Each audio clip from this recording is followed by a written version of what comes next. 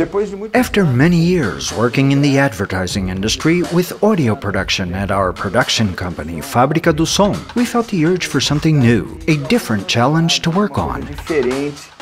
But within the scope of a recording studio, when the demand for dubbing in the city of Campinas arose, we didn't have a consolidated market of voice actors yet. In fact, it was the other way around. But we had a huge market of talented actors.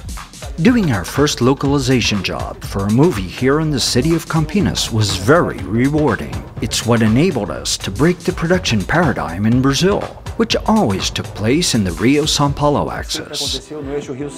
At that point, we were starting to put Campinas on the Brazilian dubbing map.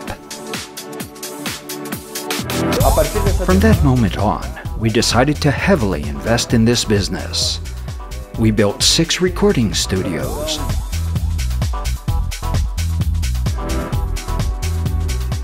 2 mixing rooms, 5.1, 2.0. 2 post-production rooms, plus office space.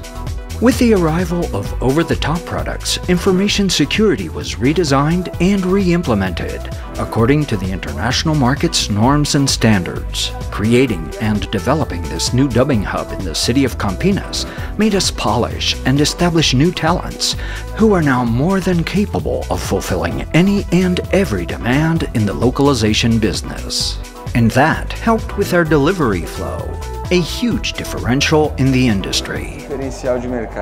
We have been serving clients like SDI, Deluxe, Turner, Fox, Lilo. Our work is present in channels like Netflix, Amazon, Fox, Discovery Kids, Crunchyroll, NBC Universal, TNT, Cartoon Network, Megapix, Cinemax, with projects like Rick and Morty, Money Heist, The Kissing Booth, Transformers Cyberverse, Happy, Sylvanian Families, Beyblade, Marvelous Mrs. Maisel, Final Space, and many others.